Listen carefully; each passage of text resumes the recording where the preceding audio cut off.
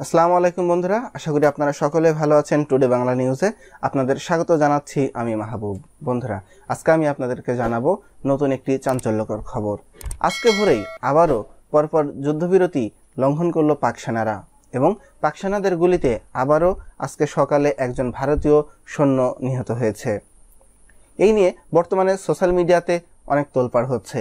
একেই কিছুদিন ধরে চীনের সাথে ভারতের একটি বৈরী সম্পর্ক চলতেছিল এবং অনেক সংখ্যক ভারতীয় নৌজওয়ান তাতে শহীদ হয়। এরই মধ্যে আবার পাক সেনারা আজকে যুদ্ধ চুক্তি লঙ্ঘন করে তাদের উপরে গুলিবর্ষণ করে 2 দফাতে।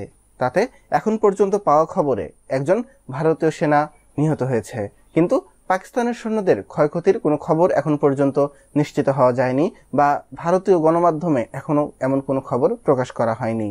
এই ঘটনাটি আজকে লাইন অফ কন্ট্রোলের নৌসেনা সেক্টরে ঘটনাটি ঘটেছে। জানা যাচ্ছে ভোর 3:30 নাগাদ কৃষ্ণাঘাটি ও নৌসেনা সেক্টরে যুদ্ধবিরতি লঙ্ঘন করে পাক সেনারা একের পর এক গুলিবর্ষণ করে। এরপরে কিছুক্ষণ বন্ধ থাকার পরেই ফের 6:30 আবারও গুলি ছুড়ে পাকিস্তান।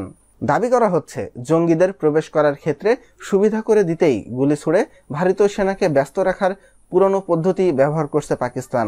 এতে ভারতীয় গণমাধ্যমে এটাও ব্যাপকভাবে প্রচার হচ্ছে হয়তোবা সামনে আরও কোনো বড় ধরনের হামলা ভারতের উপর হতে পারে, কারণ এরকম ঘটনা যতবারই ঘটে তার কিছুদিন পরেই ভারতে জঙ্গি হামলা ঘটে থাকে। ভারত এটা অনুমান করছে পাকিস্তান তাদের জঙ্গি বাহিনী ভারতে অনুপ্রবেশ করানোর জন্য একদিকে নৌসেনা সেক্টরকে ব্যস্ত রেখে বর্ডার ফাঁকা রেখে জঙ্গিদেরকে ভারতে প্রবেশ করাতে চায়।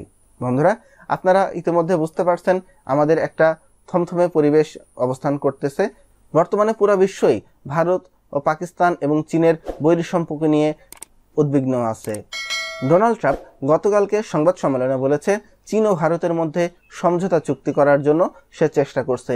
এরই মধ্যে নতুন করে ঝামেলা পাকালো পাকিস্তান। কি হবে এর পরের পরিস্থিতি জানতে আমাদের চ্যানেলের সাথে সংযুক্ত থাকুন।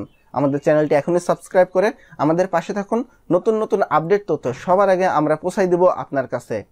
আমাদের পরবর্তী ভিডিও দেখার আমন্ত্রণ জানিয়ে আজকের মতো বিদায় নিচ্ছি। আসসালামু আলাইকুম।